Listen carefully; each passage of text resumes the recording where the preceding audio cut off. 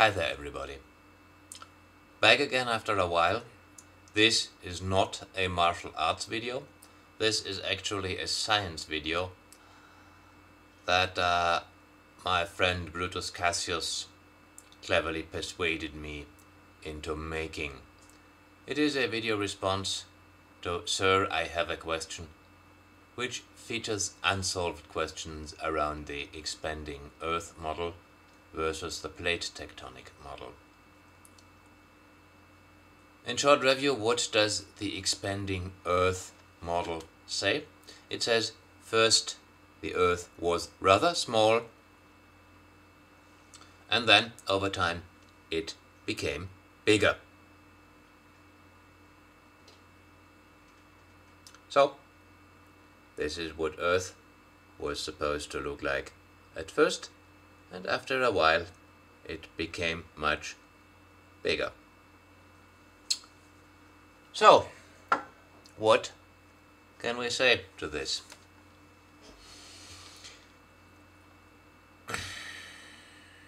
First of all, why do the proponents of the expanding Earth model claim that the expanding Earth model is valid?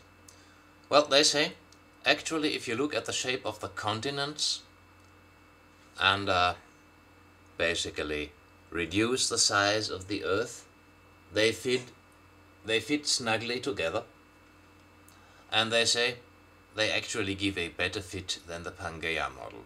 There are vivid computer animations showing that this argument has some merit. And the model was hotly discussed in the 1920s, and there are still some scientists who advocate it.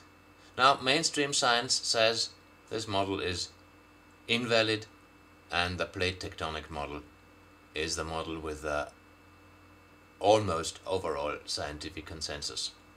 Why is that so? Well, first of all, while the plate tectonic model leaves some questions open, so does the expanding Earth model. And funnily enough, although I'm a physicist, the first argument I give is a biological argument. The expanding Earth model, oh no, I will give that later.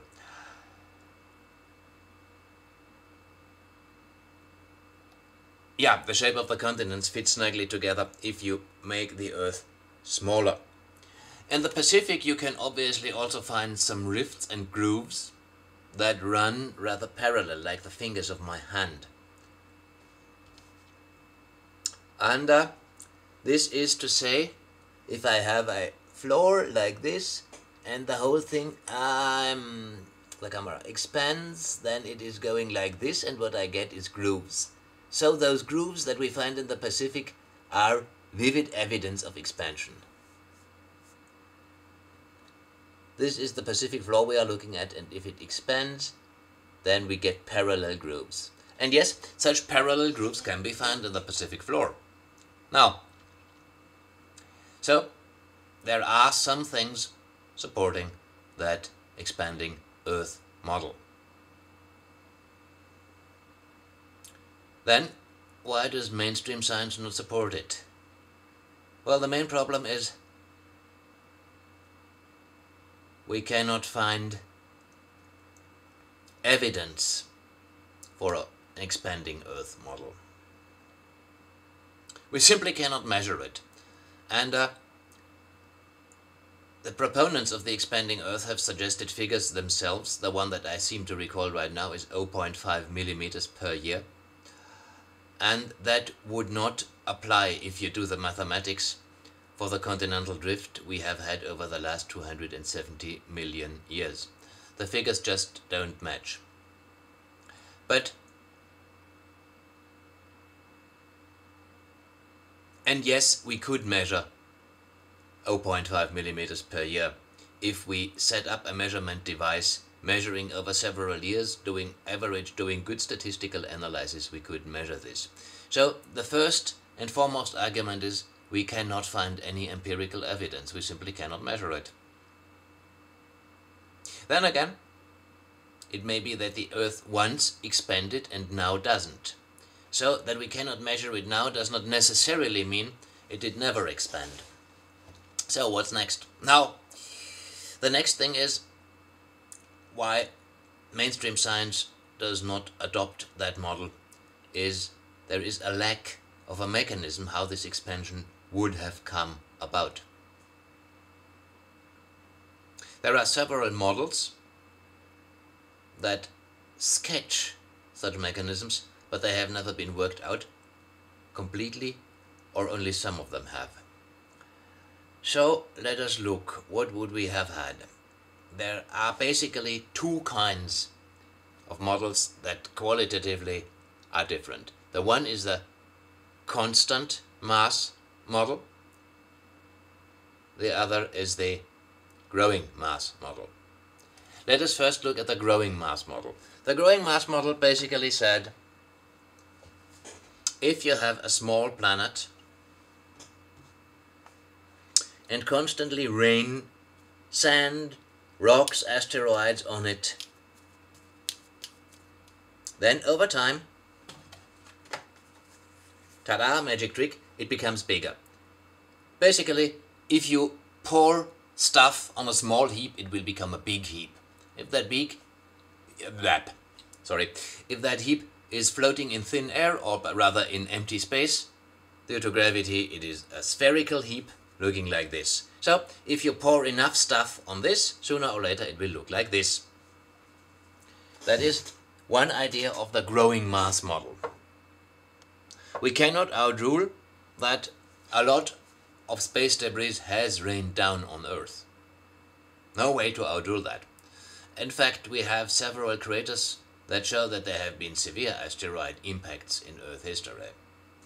Only if we measure back the radius of the craters and then calculate the mass of those asteroids, the asteroid impacts we know of would not account for the Earth growing actually bigger. So, we don't know how much debris rained down. It may have been like that. The other growing mass model would be like, there has been a big impact of something almost as big as the Earth coming together and then melting together and producing something like this. Well, that makes nice stuff for the movies. What would have probably happened if two almost equal masses come together like this is both masses would have been completely pulverized. In other words, you would have created another asteroid belt. And at the time when the proponents of the expanding Earth model suggest this happened, there was already highly developed life on Earth, and that life would have completely been destroyed. In other words, we would probably not exist because life could not have recovered from such an impact in only a few 100 million years. No way. At least not according to what we know. So the one big impact model can rather safely be outruled, because if that rather big impact had happened, either we would have an asteroid field and no life would be there to wander, or we would not have an asteroid field but rather an interesting piece of molten rock, formerly called half-size Earth, also no life on it. So no big impact. Small impact maybe, but then again you would have to have a great many small impacts over the last 270 million years. I don't know how the proponents of the expanding Earth came to the number of 270 million years. I didn't bother to look it up actually. So I just take it at face value. But it could be looked up.